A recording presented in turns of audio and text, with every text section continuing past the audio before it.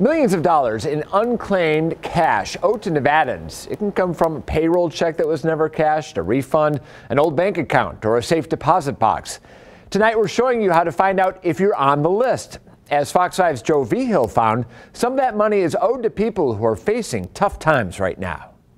Well, like many other Nevadans, a Henderson couple got caught up in unemployment money fraud when someone started stealing money from their unemployment debit card account.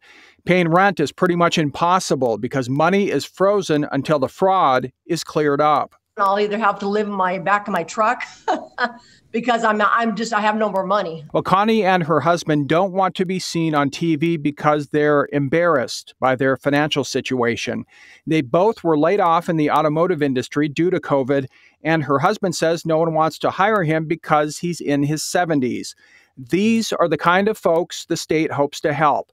The state compared a list of people who filed for unemployment to a list of people owed money through the state's Unclaimed Money program. We have identified almost $10 million of unclaimed property owned by individuals who have filed unemployment here in Nevada. So far, we've gotten about 1.7 million of that back, but we need people who have that unclaimed property to come claim it. Now, the money is not unemployment money, rather part of the state's pot of unclaimed cash that's more than $950 million.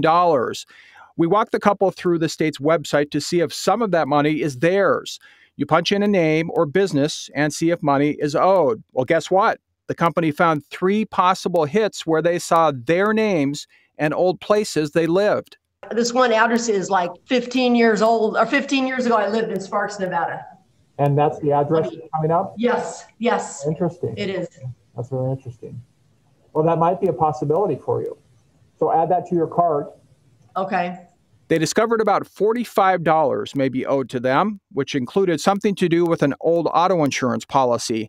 Not a lot of money, but when nothing is coming in, it could be used for some gas, groceries, or medication.